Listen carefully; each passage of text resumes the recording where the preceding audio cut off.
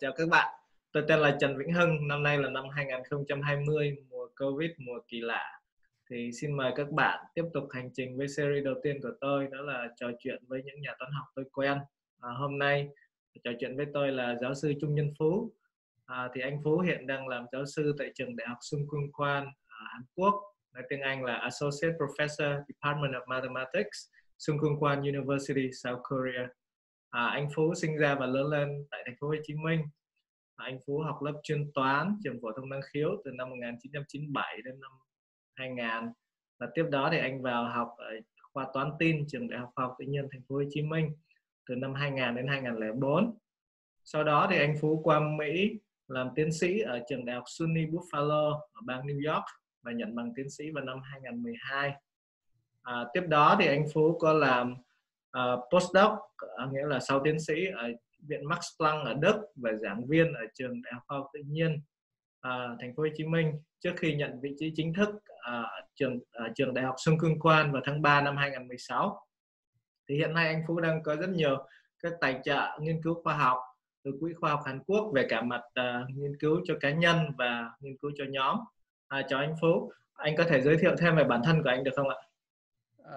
Cảm ơn Hưng đã mời anh tham gia phỏng vấn cái chương trình mình nghĩ là rất lý thú này. Thì mình chỉ bổ sung thêm về cái phần giới thiệu cá nhân của mình, đó là mình sinh ra và lớn lên ở Hóc Môn, thành phố Hồ Chí Minh. Thì mình thật sự ra bắt đầu đam mê toán là bắt đầu từ năm lớp 4, khi đó là đi thi học sinh giỏi, chuẩn bị cho đi thi học sinh giỏi cấp huyện. Thì trước khi thi mấy ngày thì ba bắt đầu luyện cho mình mấy bài toán trong tuyển tập cái cuốn sách, thì tuyển tập những bài toán khó lớp 4, lớp 5. Sau đó tự nhiên thấy là mê rồi, bắt đầu đi thi học sinh giỏi thì có một chút thành tựu nhỏ nhỏ.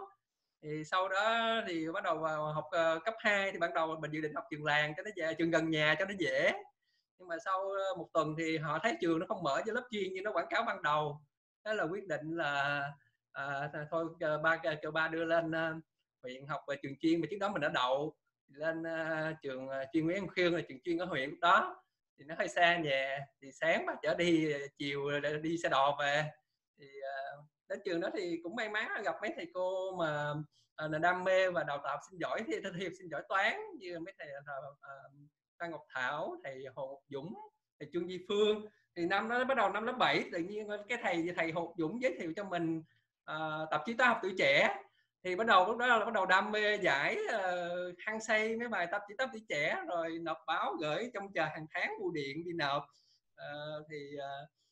Thậm chí lúc đó mình còn máu me, rồi hồi xưa không biết là cái tạp chí Việt Nam Journal of Math mình cũng ra bưu điện mình đăng cái tạp chí đó, tại thường nó cũng có liên quan. Từ sao thấy đăng mình không hiểu gì hết đó, thì cũng có mấy tạp chí Việt Nam Journal of Math đăng ký lúc đó để coi thử. Thì sau đó thì mình thi vào năng khiếu như Hưng đã giới thiệu, thì vô cái môi trường mới năng khiếu là cũng nhiều đó, có rất nhiều bạn giỏi. Mấy bạn trong toán mình rất giỏi rồi gì mấy thứ, rồi gặp mấy thầy cô giỏi thì bắt đầu lộ trình học toán như Hưng đã giới thiệu. Dạ. Cảm ơn anh ạ. Dạ, đây cũng là lần đầu tiên em nghe nói có một học sinh cấp 2 mà có đặt tạp chí Vietnam Journal of Math.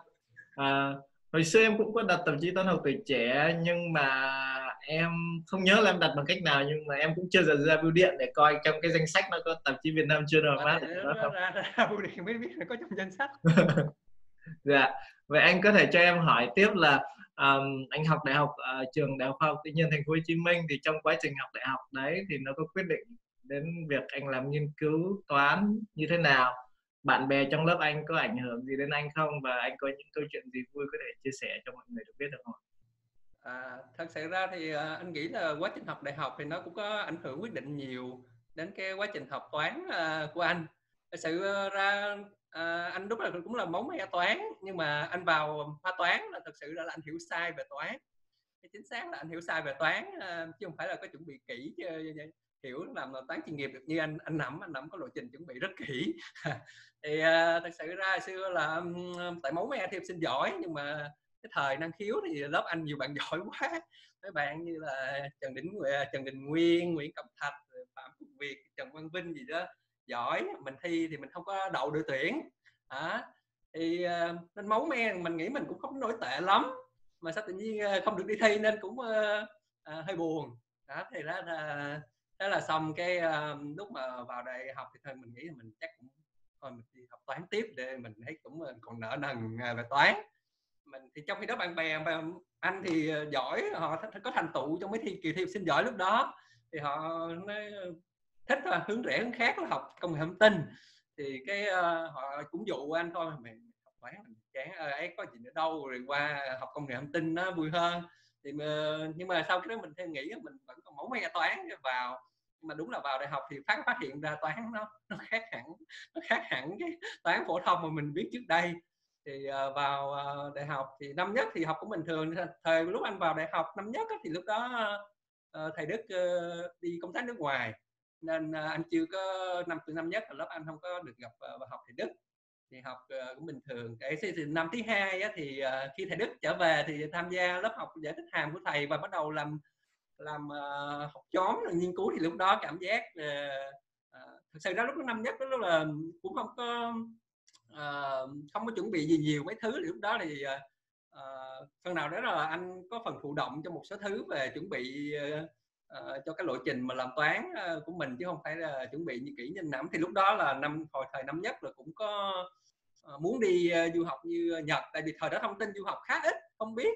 Nhưng mà thật sự ra mình thấy mấy anh trước như anh Lưu Minh Đức với một số anh khác đi du học Nhật, xong rồi mình cũng có ý định đi, nhưng mà không có chuẩn bị gì. Tới lúc nộp hồ sơ mới biết là cần Anh văn, mà mình cũng chưa có bằng Anh văn gì cả. Đó thì để mình nói là quá trình chuẩn bị của mình là học toán là bị động và thiếu sự chuẩn bị chưa chu đáo. Thì năm 2 thì bắt đầu gặp thầy Đức, thì học xong rồi từ đó mới thấy là cái lộ trình mà đi Mỹ nó rõ ràng.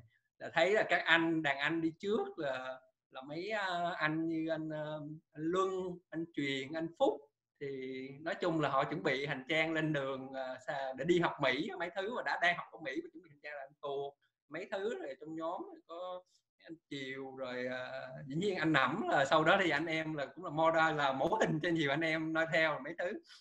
Thì học đó thì cũng may là lúc đó thì gặp thầy Đức, xong làm việc chung với thầy Trọng mấy thứ đó nữa. Thì thời đại học đó thì học chung nhóm làm vừa học vừa nghiên cứu đó. Thì có anh Trần Tuấn Anh, rồi anh Trần Tấn Quốc, rồi Bùi Bội Minh Anh, Nguyễn Minh Quân. Thì nói chung là mọi người lúc đó là cùng mục đích là xác định là có rõ cái đường đi du học ở Mỹ nó rõ rồi, nên vừa làm vừa học đó thì chuẩn bị một số thứ để cho việc đi Mỹ.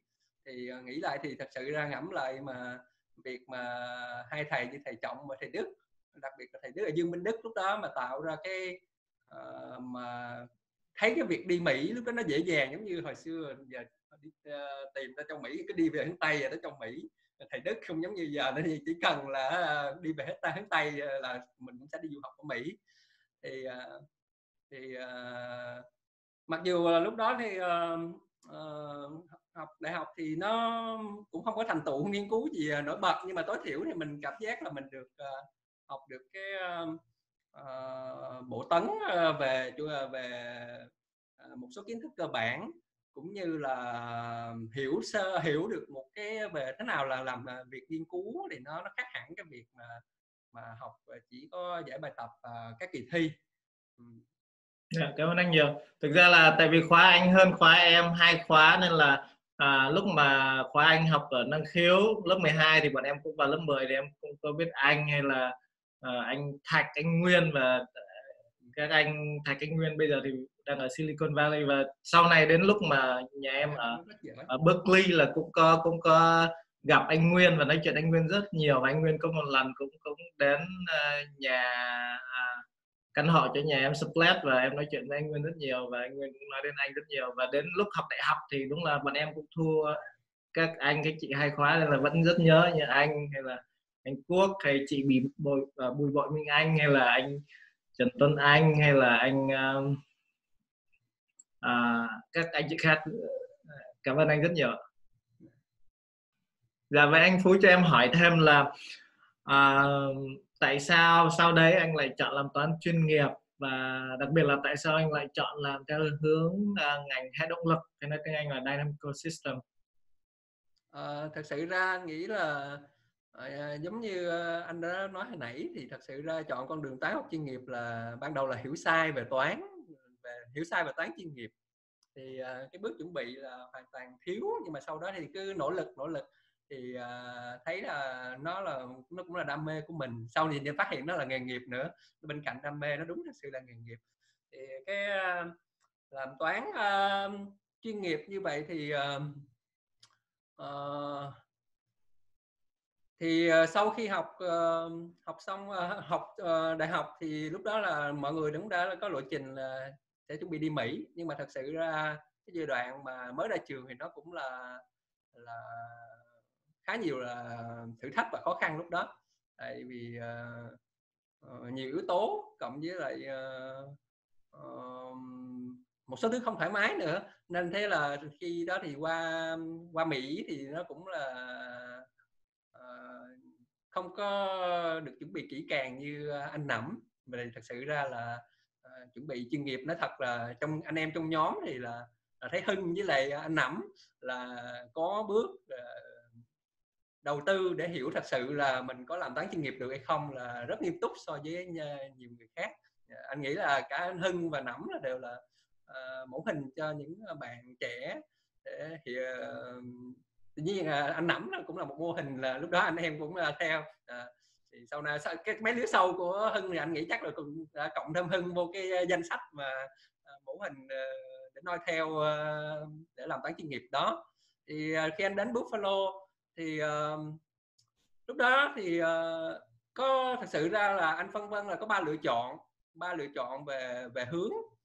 Thì là một là dĩ nhiên là hướng là động lực, rồi anh làm với thầy anh, nhưng mà bên đó lúc đó là có một người khác là học trò của Elias Stein, thì cũng làm về harmonic analysis, thì anh cũng có vẻ hứng thú, nhưng mà harmonic analysis, nhưng mà anh có cảm giác là giáo sư đó sẽ không gắn bó Buffalo lâu, nên cuối cùng anh không chọn giáo sư đó.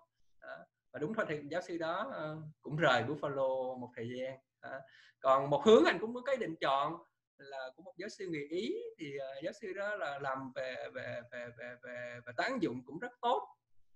Nhưng mà sau khi đi nghĩ lại thì dĩ nhiên ba người đó đều là nghiên cứu anh đánh giá là khá tốt.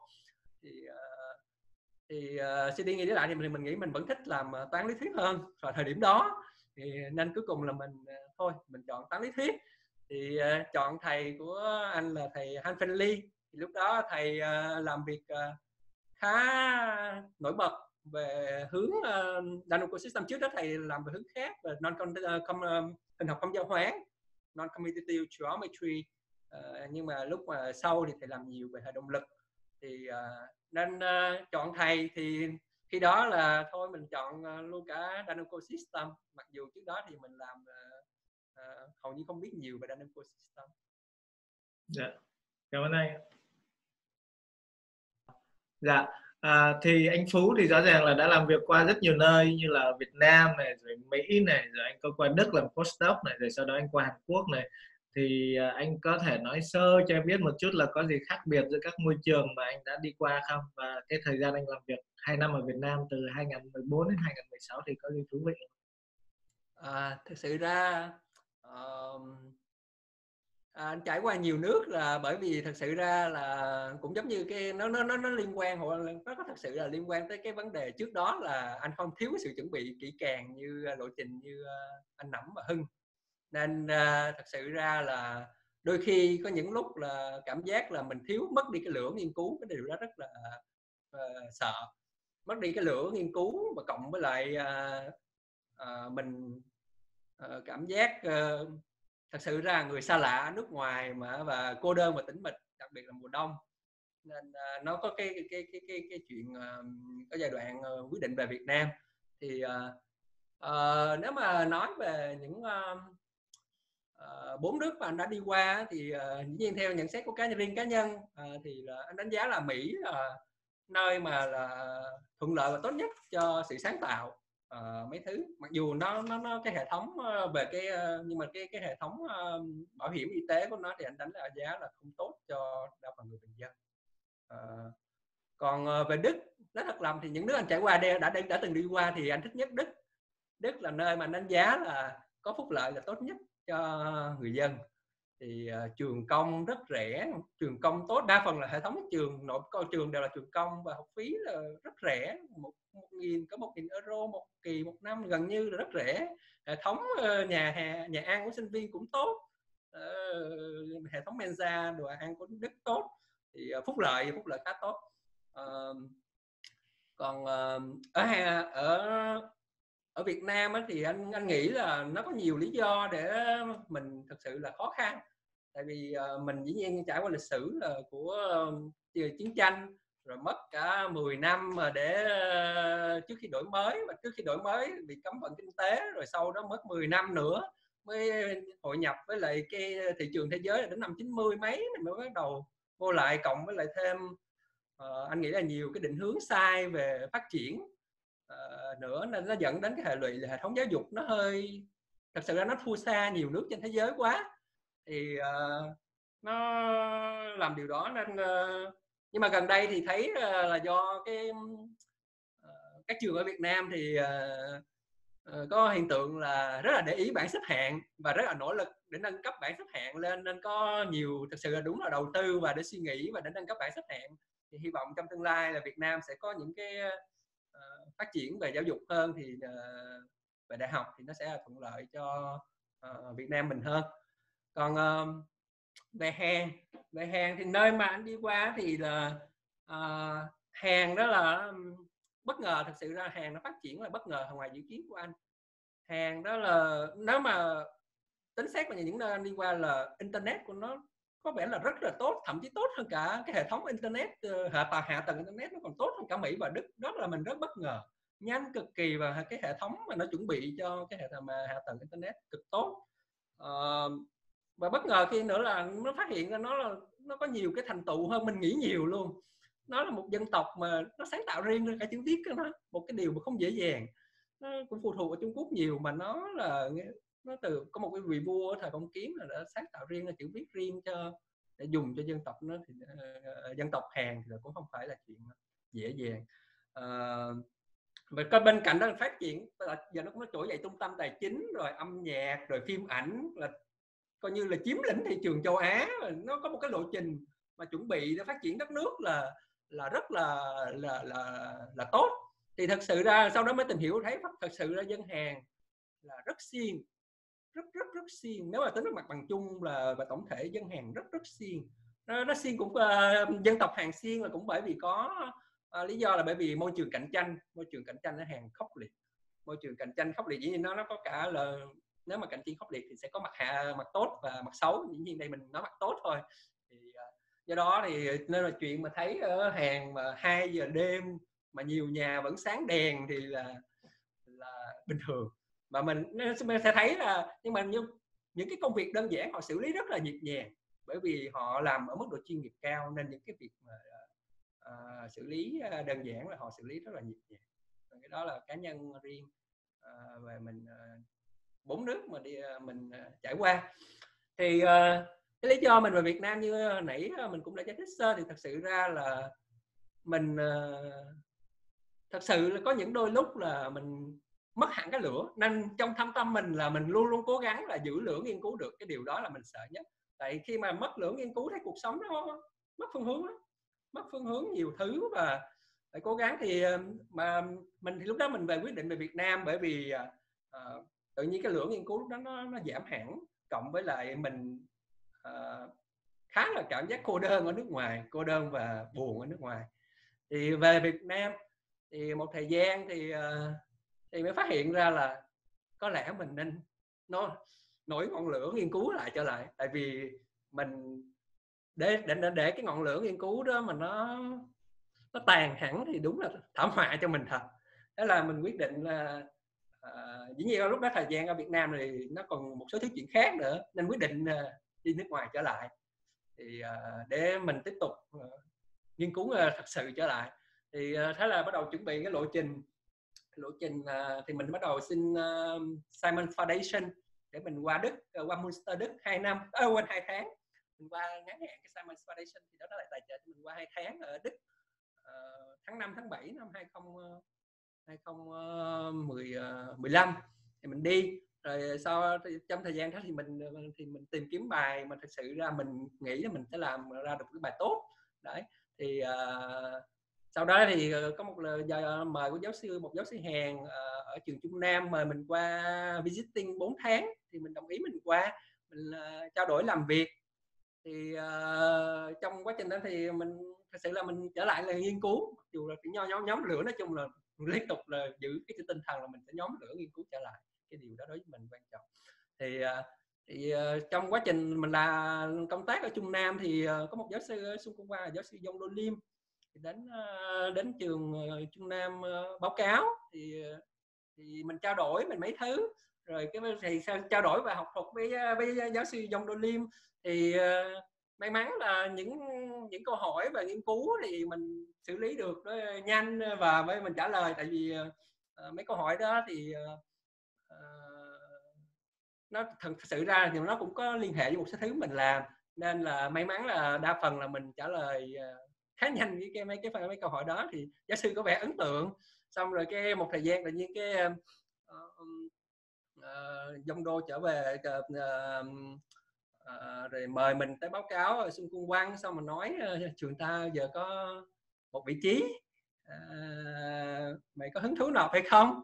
Thì thế là mình ok, ta cũng thích, thế là mình nộp. Thì tới phỏng vấn mọi thứ nó trơn tru, thì mọi người có vẻ ấn tượng với mình và thích mình. Thì cái tự nhiên cái thế là mình có vị trí đó. Nhưng mà thật sự ra trước đó thì mình có xin vị trí postdoc khác. Vì tại lúc đó là trước khi lúc mà mình visiting Trung Nam thì mình có biết cái vị trí Xuân Cung Quang đâu, nó đến một cách nó bất ngờ. Trước đó là mình có xin vị trí postdoc khác, thì mình được cái vị trí ở GSPS của Nhật, với lại hai giáo sư ở bên Úc thì có kêu mình nộp cái DECRA, tức là Discovery Early Research Award, cái dạng postdoc mà mình nộp xin không có cái funding gì đó. Thì sau đó thì khi mà mình có vị trí giáo sư ở Xuân Cung Quang thì mình viết thư bên Nhật, là mình nói là thì giờ mình được có vị trí này nên mình xin lỗi là mình không đến Nhật mình làm phối tóc gì kiến được. Là mình cũng trả lời mình với bên giáo sư bên Úc là mình có vị trí này rồi nên mình sẽ không tham gia tiếp về cái chuẩn bị viết hồ sơ đét ra như dự kiến ban đầu. Thì đó là cái quá trình mình có vị trí ở Hàn. Dạ, cảm ơn anh ạ. Dạ, cảm ơn anh. Thực ra em cũng có nhiều bạn bè người Hàn Quốc ở trong khoa, hoặc là các bạn postdoc hay là sinh viên cũng có nói về cái chuyện là ông vua người Hàn sáng tạo ra cái hệ thống chữ cái alphabet, thì họ cũng đánh vần giống như tiếng Việt. Thì dĩ nhiên như anh nói, nghiên cứu vừa rồi là nó có cơ duyên và anh làm việc rất là thuận lợi ở bên Hàn Quốc. Thì em chỉ muốn hỏi thêm một chút là do cái hệ thống khác nhau về chữ viết và mọi thứ, thì anh có cảm thấy khó khăn gì trong quá trình giảng dạy công quan không ạ? Thật sự ra về chữ giảng dạy thì lại không gặp khó khăn, tại vì trường Xuân Cung Quang thì là trường rất là gần đây, là cũng là một trường khá là nổi tiếng ở Hàn, và trong hầu như tất cả các bảng xếp hạng của các trường đại học trên thế giới thì trường Xuân Cung Quang luôn là gần như nằm trong top 100 không à. Nên mọi các cái lớp dạy đều bắt buộc bằng tiếng Anh, nên anh không phải dạy bằng tiếng Hàn, nên nó rốt cuộc nó không có về giảng dạy là bản chất không có gì khó khăn cả, tại anh phải dạy bằng tiếng Anh. Nó thật sự chỉ có khó khăn là khi về liên quan tới giấy tờ, về mấy cái giấy tờ thôi. Thì chẳng hạn mà liên quan tới giấy tờ về nghiên cứu của quỹ nghiên cứu Hàn Quốc thì dĩ nhiên nó xử lý bằng tiếng Hàn, thì đôi cái đó thì anh đa phần là có nhờ sinh viên trợ giúp nữa, sinh viên sẽ hỗ trợ anh cho cái phần đó. Nên nó chỉ khó khăn là khi có một số giấy tờ về Hàn, còn về giảng dạy thì bình thường. Dạ, cảm ơn anh ạ. Dạ vâng, bây giờ thì em hỏi thêm, bắt đầu sâu hơn một chút về toán, thì anh Phú có thể giải thích cho các bạn học sinh cấp 3 hoặc là sinh viên đại học một cách tổng quan về ngành hệ động lực mà anh Phú là chuyên gia trong đấy được không ạ? Thực sự ra hệ động lực nếu mà mô tả thì nó đơn giản, nếu mà xuất phát điểm mô tả thì nó khá đơn giản, tức là xét một cái cơ hệ nó có gồm nhiều vật thể, thì mình muốn quan sát cái chuyển động của nó, chẳng hạn theo thời gian nó bao, chẳng hạn chúng ta quan sát các hành tinh, các ngôi sao gì đó, mỗi cái là một vật thể. Thì các bạn chẳng hạn coi nếu mà coi đó là giây thứ mấy nó đang ở vị trí nào, giây thứ 20 đang ở vị trí nào, giây thứ 30 nó đang ở vị trí nào, thì nó gọi là hệ động lực. Thì nó sẽ thỏa mãn một cái tính chất cơ bản, đúng không? Chẳng hạn chúng ta coi cái phát hiện cái thời điểm chúng ta xem, chúng ta là thời điểm zero đi, thì chúng ta muốn mà cái vị trí cái orbit, tức là cái quỹ đạo của nó ngay cái vị trí thời điểm s cộng t, tức là thời điểm 30 giây đi, thời điểm 30 giây thì rõ ràng là nó sẽ trùng lại với cái vị trí mà chúng ta xem như vị trí của cái điểm đó 10 giây sau khi nó đã ở vị trí thứ 20 giây. Tức là sau khi 20 giây nó vị trí này thì 10 giây sau nó cũng nó sẽ trùng lại với vị trí mà 30 giây mà chúng ta tính tổng thể, và nó sẽ thỏa mãn là nếu mà 20 cộng với 10 thì nó bằng 30 giây, thì nó sẽ thỏa mãn tính chất đó. Thì cái đó chẳng hạn là mình như vậy thì thì nếu mà chuyển như vậy thì chúng ta sẽ hiểu nó nghĩa tác động nhóm, nó giữ tính chất cộng đó vậy, nó sẽ hiểu tác động nhóm.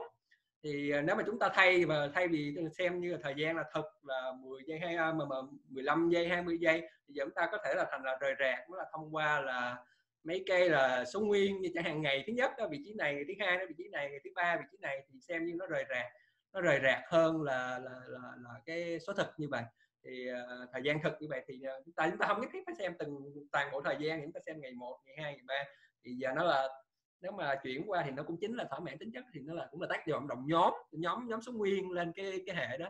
Thì sau này thì người ta nghiên cứu rộng hơn thì nó sẽ là hệ động lực, nó không chỉ mang ý nghĩa là chỉ có là thời gian r hoặc là cái nhóm g nữa, là có nhóm tổng quát tác động lên không gian tổng quát.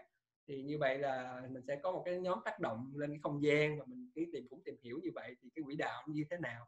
Thì nói chung là cái hệ động lực giải thích anh nghĩ đơn giản là vậy. Dạ, cảm ơn anh ạ. Dạ, anh Phú cho em hỏi là rõ ràng là trên con đường làm toán của anh nãy giờ anh kể là nó rất thú vị, nó khá là thăng trầm, và rõ ràng là có những thời điểm mà anh tập trung, anh cảm thấy là có lửa, và anh có những cái ý tưởng lóe sáng rất là hay, và dĩ nhiên là cũng có những giây phút anh hay em hay mọi người cũng muốn quên đi. Thì anh có thể chia sẻ cho em và mọi người một hai câu chuyện nhỏ nhỏ về những thời khắc đáng nhớ đó được không ạ?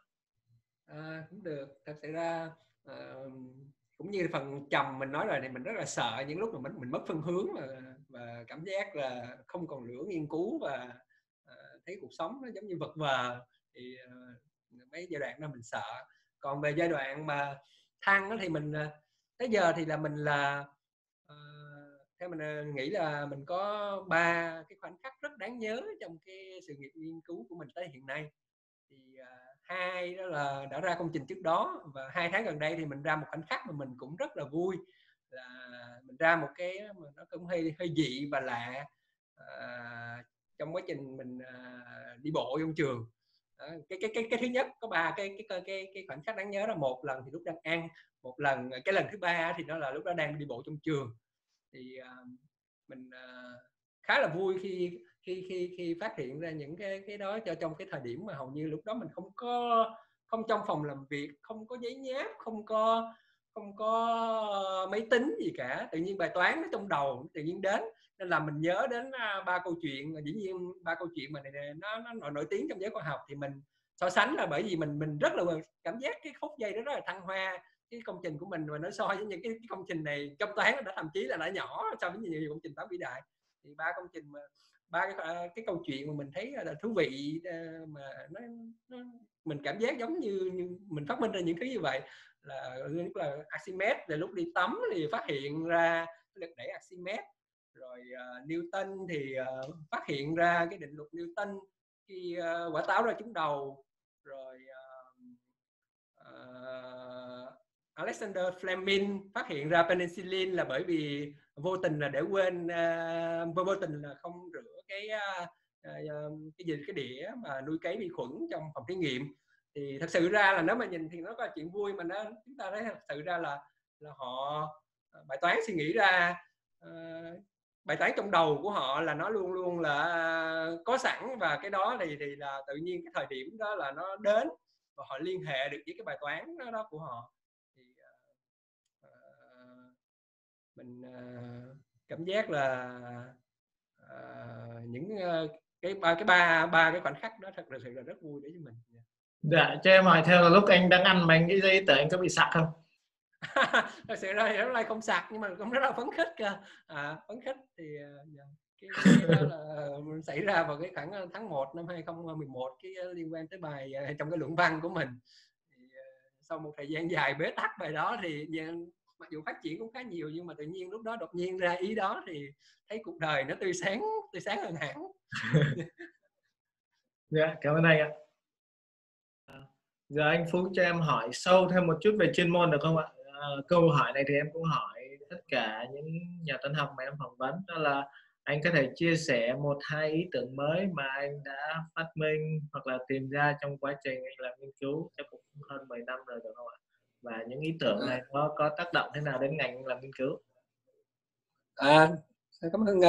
Cảm ơn Hưng một câu hỏi này. Thực sự tới giờ thì hiện nay thì mình khá là tâm đắc về ba ý tưởng mà mình nghĩ là có đóng góp trong ngành của mình. Thì hai ý tưởng trước đó thì là mình đã hoàn thành và công bố rồi. Một ý tưởng thứ ba thì hiện tại là trong 2 tháng gần đây thì mình có một ý tưởng rất là dị, nó chưa hoàn thành hẳn và mình cũng chưa biết là nó sẽ thật sự tốt như mình nghĩ không, nên chắc là mình sẽ không trình bày cái ý thứ ba đó, mà mình sẽ trình bày hai ý đầu tiên. Cái ý thứ nhất là cái công trình thứ nhất thì nó liên quan tới một phần trong cái luận văn của mình. Thì lúc mình phát hiện ra cái đó thì là mình rất là phấn khích, bởi vì cái bài toán đó mình bí thật sự là rất lâu. Nó bí mình giải bài đó mất cả 4 năm cái tiến sĩ của mình. Bài đó khó thật. Mà lúc khi đó ra thì thật sự ra ý tưởng nó rất là phấn khích. Hôm đó thì mình phát hiện là lúc đó nó khoảng là chiều, thì mình xong rồi đó thảo luận với thầy, thì hai thầy trò là thấy là có vẻ sắp xong nên quyết định là làm cho nó xong. Thì cuối cùng là tới khi xong là xong về ý tưởng cơ bản là khoảng 3 giờ đêm. Thì nhưng mà lại không thấy mệt. Xong cái sau đó mình lái xe về nhà, nấu một chút đồ ăn rồi đi ngủ có chút xíu, tại vì 8 giờ sáng hôm sau là mình có lớp dạy. Nhưng mà cái đó là một cái khoảnh khắc rất là vui của mình. Giờ bắt đầu mình sẽ chia sẻ cái ý tưởng của bài đó. Thì cái câu hỏi đó thật sự ra nó liên quan tới cái việc là mình muốn chứng minh cái sự tương đương giữa cái hệ mà có entropy dương và sự tồn tại của một cái cặp điểm khác nhau mà nó tiệm cận cái quỹ đạo của nó tiệm cận về không. Thì câu hỏi đoạn tắt về câu hỏi chung tổng quát nó rất khó. Đây là mình tập trung vào cái một cái cơ hệ thỏa mãn số tính chất đặc biệt. Thì việc chứng minh tương đương nó cũng là một câu hỏi khó. Thì cái entropy nói nôm na nó là cái sự mô tả cái sự hỗn loạn của cơ hệ. Nên là nếu mà cái hệ mà nó phức tạp thì nó dẫn đến cái entropy là dương. Thì cái tồn tại mà bộ đôi mà có mà quỹ đạo mà tiệm cận trùng nhau thì nó thể hiện là xuất phát điểm có tồn tại một cái cặp đôi có thể xuất phát điểm nó khác nhau, nhưng mà cuối cùng thì nó lại về bản chất là tiến ra vô cùng nó trùng nhau. Thì chứng minh đó thì nó liên quan tới là câu hỏi là về giải tích, nhưng mà cuối cùng thì nó liên quan tới cái công cụ đại số. Mình trình bày như sau. Thì nó là cái thì gamma ở đây nó là cái nhóm đếm được.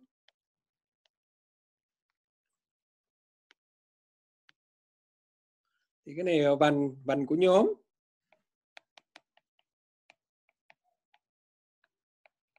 Nhưng mà ở đây là nó chỉ có hữu hạn, cái là hữu hạn giá trị mà sao cho nó là nó hữu hạn giá trị mà khác không thôi. Thì nó sẽ dễ dàng thấy nó là cái mình định nghĩa cấu trúc vành khá dễ. Phép cộng nó cộng từng điểm thôi. Còn phép nhân mà nếu mà dân giải tích thì sẽ thấy ngay nó là tích chập. Nó sẽ là tích chập. Để xem như độ đo này, độ đo rời rạc. Nó sẽ là tích chập. Thì nó sẽ là cái vành nhóm. Thì lúc mà mình phát hiện ra trước đó mình có đọc một số thật sự là cái bài báo mà liên quan giữa cái zero divisor trong cái vành nhóm và zero divisor trong cái L2.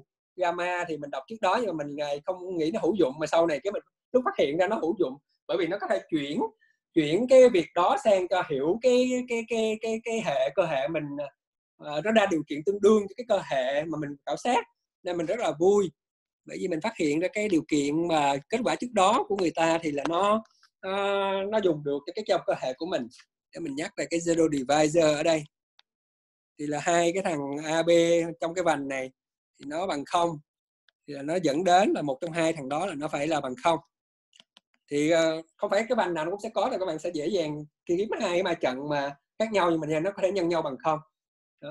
Thì ở đây cái kết quả trước đó của người ta là nó dẫn đến là cái việc L2 gamma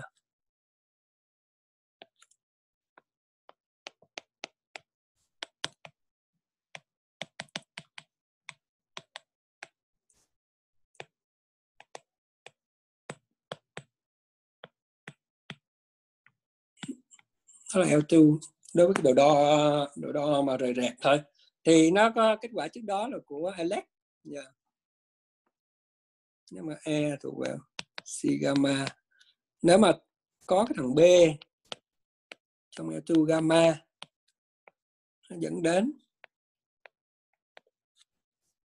cái này AB. Ở đây thì mình bỏ cái left và right bởi vì nó không giao hóa, mình xem như nó nhân nhau đây, mình nói zero divisor trong L2 gamma nó cũng tương đương với lại có nó zero divisor. Kết quả của Alex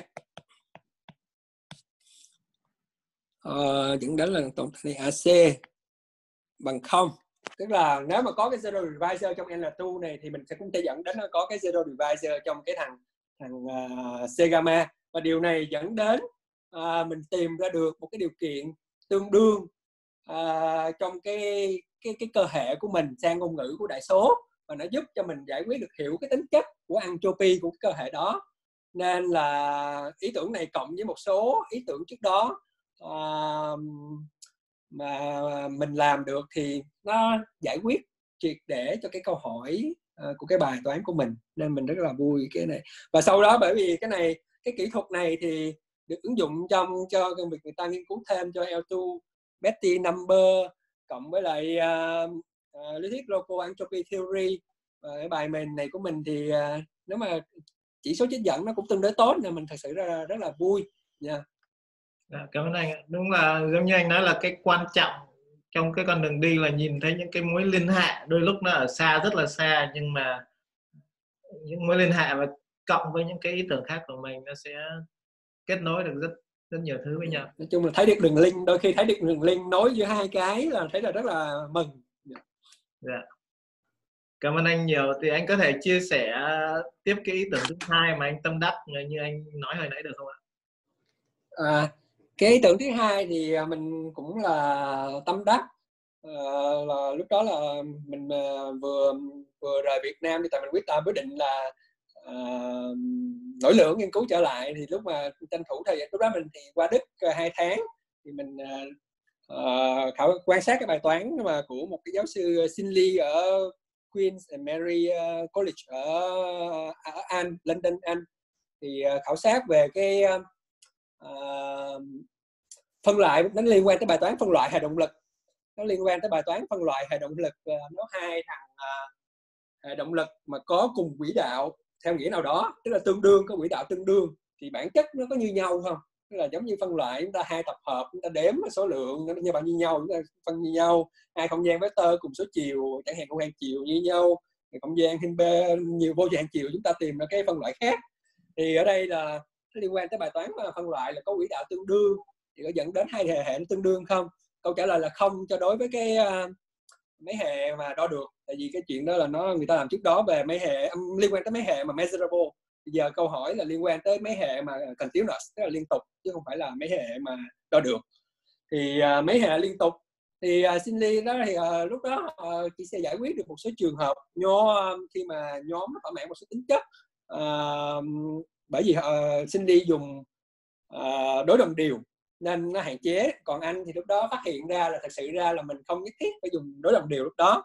thì mình cũng có thể giải theo một cái kiểu khác. Thì ra điều kiện thì lúc đó không hiểu tại sao lý do là ở trường hợp G, nhóm G tác động thì nó lại bị cần thêm điều kiện, và nhóm GD thì nó lại không cần điều kiện nào. Không điều kiện nào tức là bản chất bài toán là tìm một cái ánh phạ chuyển, một cái ánh xạ chuyển vị và sao cho nó đúng cho toàn bộ tất cả các hướng. Thì bản chất tại sao mà G thì lại cần điều kiện, GD thì không cần điều kiện, thì anh khảo sát thêm là cái nhóm tự do thì nó cũng bị vi phạm, là nó cũng sẽ không có cái hiện tượng đó. Thì cuối cùng là phát hiện ra cái bản chất nó là ý tưởng như sau, là nó liên quan tới là hình học của cái cấu trúc nhóm, là nó không phải là do nó G hay GD, mà là do đếm cái số lượng mà connector, bao nhiêu cái thành phần connected. Tức là cái hiện tượng GD, mà nếu mà GD ở đây,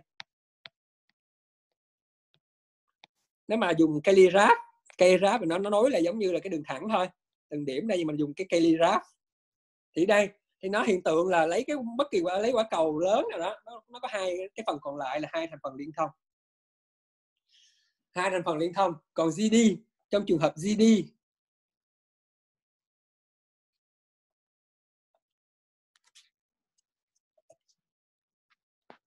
GD cái cây graph nó ở đây,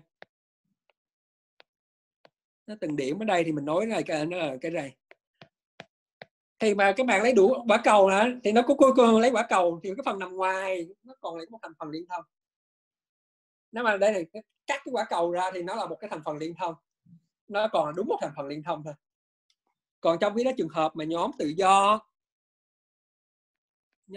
mà F2 á, mà xin bởi hai cái thằng AB thì nó là cấu trúc cây. Đây cái đầu là 4, còn mấy sau nó rẽ nhánh là còn 3. Cứ mỗi cái nào thì tức là mỗi thằng nó đều có suột ra tổng cộng là 4 cả. Thì cái mỗi nhánh nó là gì, nó dạng AB A cộng trừ 1. Các bạn cứ nhân này, AB tại nó tự do, AB A trừ 1 B trừ 1, tức là B trừ 1 thì nó cancel ra. Thì nó là cấu trúc cây. Cái cây graph của nó là cấu trúc cây. Cái mỗi nhánh này các bạn liền câu vô hạn, cấu trúc cây nó đi xuống miết.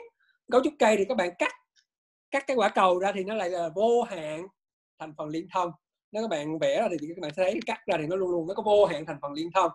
Thì cái đó nó phát hiện ra cái đây, bản chất của nó là khi mà chúng ta mà trong trường hợp mà này đó, là nếu mà có một thành phần liên thông, chúng ta sẽ nối từ cái địa điểm này qua đây, có đường để nối, thì chúng ta sẽ tìm được cái là giải chung tất cả các hướng, bởi vì chúng ta có đường nối. Cho đó bản chất nó không phải là do mấy tính chất của nhóm, mà nó do bản chất hình học của nhóm, là có cái thành phần liên thông, là một thành phần liên thông là đảm bảo cho sự nối này, nên cuối cùng là ra một lời giải rất là đẹp, là điều kiện tương đương của cơ hệ nó chuyển thành một điều kiện của cái cấu trúc nhóm này, là nó chỉ cần là có one end. Trong dân này thì nó gọi là one end, tức là nó chỉ có một thành phần liên thông, nên nó ra một kết quả là bất ngờ, là ra một cái cương diện tương đương giữa cơ hệ và điều kiện về cái cấu trúc hình học của nhóm.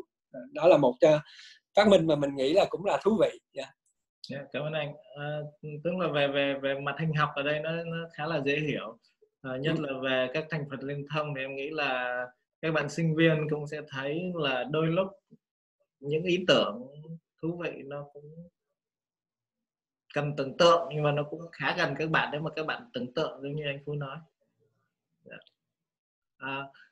Cảm ơn anh Phú về chia sẻ về hai ý tưởng nghiên cứu mà anh tâm đắc, và em nghĩ là phần nào các bạn sinh viên cũng sẽ thấy được là những ý tưởng này nó rất là thú vị và có thể hiểu được theo một nghĩa nào đấy. Tất nhiên là chưa quá sâu, nhưng mà có thể hiểu được. Thực ra nó có một cái rất là thú vị mà em muốn kết nối trong cái buổi nói chuyện của anh, đó là tại vì cái múi thời gian khác nhau giữa Hàn Quốc và Madison hiện nay, nên là cái em đang phỏng vấn anh là hiện nay đang là 0:30 sáng ở Hàn Quốc. Mà anh nói có một cái điều rất là thú vị, anh nói là Hàn Quốc á, thì 2-3 giờ sáng vẫn thấy là sáng đèn, nhưng mà thực ra anh cũng là một người để làm cho cái chuyện đó nó như thế. và nó còn kết nối với một cái thời gian lúc anh ở Buffalo, thì cái lúc mà anh làm ra ý tưởng cũng là 3 giờ sáng, nên là nên là anh là một lúc đó cố gắng hoàn thành ý tưởng ra lúc chiều rồi. nên là nên là anh là một người đóng góp cho cái chuyện sáng đèn vào buổi tối. Thì để kết thúc buổi nói chuyện, em muốn hỏi thêm anh là anh có thêm gì muốn chia sẻ với mọi người được không ạ? Thật sự ra thì có hai thứ em muốn chia sẻ. Xưa lúc học năng khiếu đó, thì thực ra là mình rất là ngưỡng mộ một số bạn, rồi cũng ngưỡng mộ, đó là ngưỡng mộ thầy Trần Nam Dũng. Thầy Trần Nam Dũng là mình nghĩ là lúc đó là nhìn rất là thầy là truyền cảm hứng được cho bao thế hệ mà có năng khiếu, thì mình cũng thần tượng thầy. Thực sự ra lúc đó mình thần tượng thầy cũng có cuộc sống rất là ung dung tự tại và mọi thứ rất ấy, thì nên mình cũng thật sự ra mình có may mắn có được những người thầy từ cấp 2, cấp 3, cấp 3 đặc biệt như thầy Trần Nam Dũng, rồi lên bên đại học thì có thầy Dương Minh Đức và thầy Đặng Đức Trọng, và sau này thì quá trình học tiến sĩ thì mình cũng may mắn gặp thầy Han Phân Ly. Mình nghĩ đó là những người mà thật sự đã ảnh hưởng rất lớn cho cái việc mà mình tới giờ vẫn còn đam mê toán học. Thì cũng nói về chuyện đam mê toán học, thì tới giờ thì trong nhóm của mình trước học trong thời đại học thì chúng ta là giờ là còn Trần Tuấn Anh thì đang làm giáo sư ở đại học Texas Dallas, thì mình làm toán. Bạn Nguyễn Minh Quân thì đang làm đang giảng dạy ở trường Đại học Quốc tế Thành phố Hồ Chí Minh, Đại học Quốc tế trực thuộc Đại học Quốc gia Thành phố Hồ Chí Minh. Còn thêm một người bạn mình cũng muốn nhắc là mặc dù không phải là giáo sư toán hay gì cả, nhưng mà mình đánh giá là bạn làm về hiện nay đang làm về khoa học dữ liệu, tức là bạn đang là nhà khoa học dữ liệu chính của Walmart. Thì mình học hỏi thật sự ra trong quá trình học thời đại học là mình học hỏi rất nhiều từ bạn Trần Tấn Quốc, bạn thân của mình từ thời đó, rất là thông minh, giỏi và giúp mình nhiều thứ trong cuộc sống.